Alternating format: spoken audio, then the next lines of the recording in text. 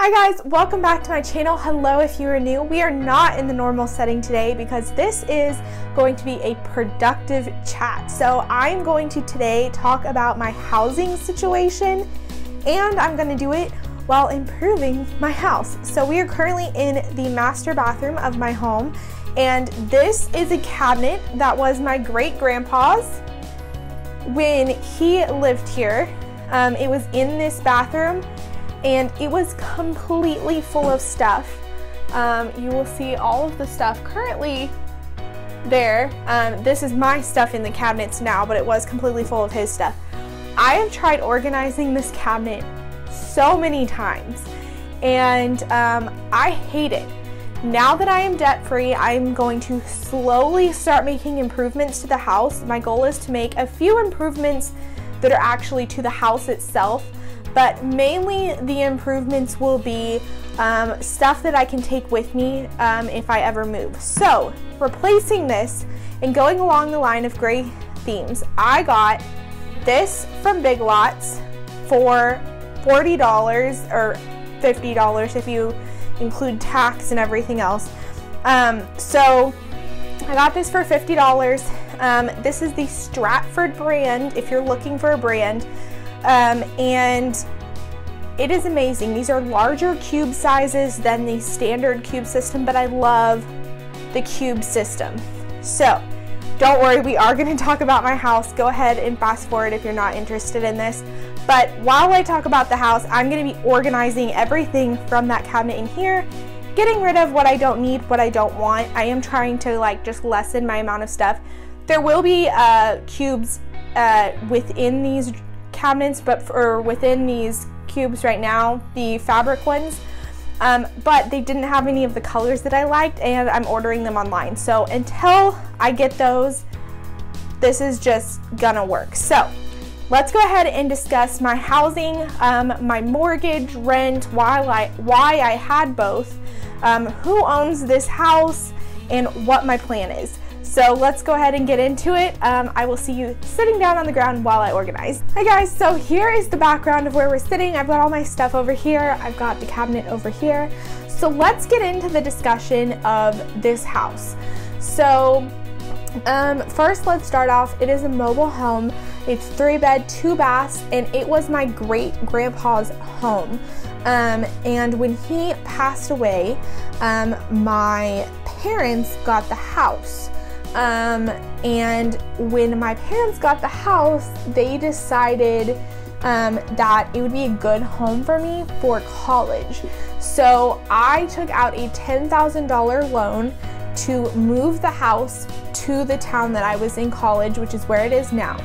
So when you guys see my budget, or when you see my past budgets, for those that were asking about the rent and mortgage columns, the rent is the lot rent for the property that the house is sitting on. And the mortgage is the payment that I'm making every month for the $10,000 loan that I took out. Now, the house is in my parents' name. So while I had complete freedom to do whatever I wanted with this house, painting cabinets, putting holes in walls, changing out everything that I wanted, the house was in my parents' name. They, just like a homeowner would do, made the bigger repairs, like when the air conditioner was broken, they paid to fix it, and any other major stuff for the house itself, they fixed. The difference between renting from them compared to everyone else is that I have freedom to make repairs to this house that I want, such as, again, painting the cabinets and making big changes that I couldn't normally do if I was renting from someone else. That being said, I also have to pay for things like and do work like changing out the light bulbs, carpet stretching, stuff like that. Little things are still my responsibility, but it's a better trade-off in the end for me. Progression of what's happened. After I graduated college, I was going to move. However, I did not. I have been out of college for 3 years now, as of May, 3 years, and I am still living in this house because I got a job here after college. So I stayed in the house. I originally had a roommate. I had a roommate for 3 years, I believe, or 4 years. I had 2 separate roommates, but they lived here a total of 3, maybe 4 years. I'm not exactly sure. And they basically covered, you can see it in my budget, the lot rent plus some, and it kind of covered the insurance that I was paying on the house, which again, very fair trade-off to me. So I'm trying to think of how to explain this. When my roommates moved out, I took over everything, obviously, which is fine. And then I graduated. They moved out after I graduated, but she moved out. I was paying for everything and I was still living in the house. I worked very hard to pay off all my debt. If you watch my budget videos, all my debt's paid off. But I still had the $10,000 loan. So what originally was supposed to happen is when I moved out after I graduated, that my parents would take over the loan, sell the house, and pay off that loan and be done. And I would be free to move just like I would if I was renting. That's obviously not what happened. And my parents came to me and said, since I had worked so hard to pay off my student loans, it wasn't really fair because I was still in debt. Which is the reason I didn't pay off the loan, is because I didn't know when I was moving. So what my parents did is they paid off the loan for me. So I did not pay off that loan, they did, which I am so appreciative of. And so I am 100% debt free. That is no longer a debt that I have. It does not or will not show up on my credit score or anything else. There's no debt. However, I am still going to make that mortgage payment every single month. Only instead of making the payment to the bank, I'm going to be making it to my dad.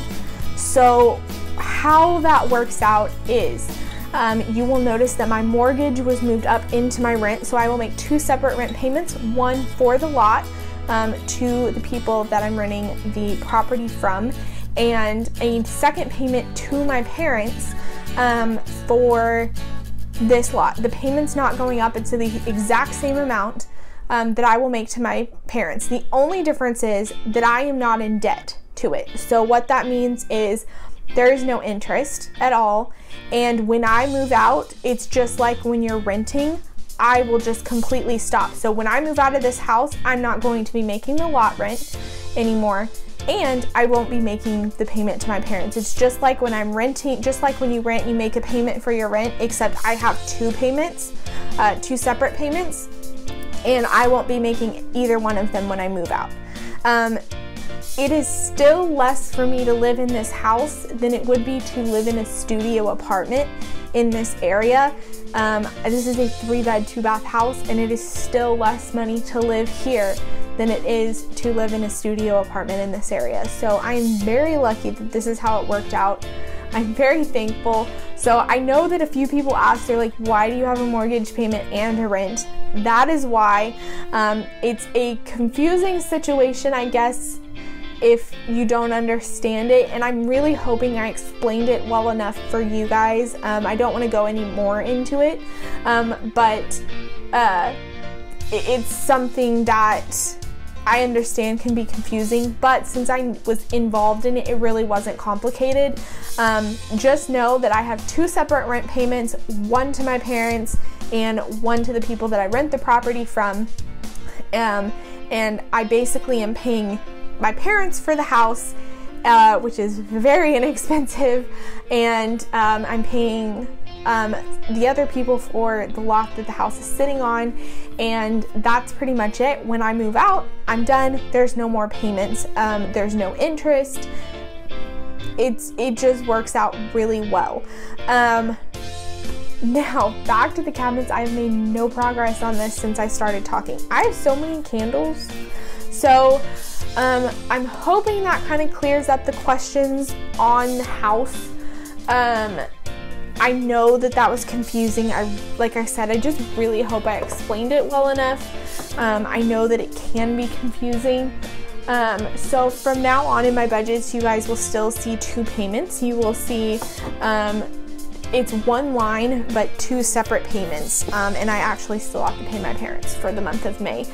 May is when it started, or not May, June is when my first payment is, and I will make it the same day that I make the payment for all of my other stuff. So I'm gonna finish this cabinet, figure out how I want all this stuff, and I will show you guys the progress at the end. Thank you guys for watching. I know that this was a different kind of video, and like I said, I really hope I explained it okay. It's very unconfusing to me, but I know people outside of the situation may still be confused, so I hope I explained it.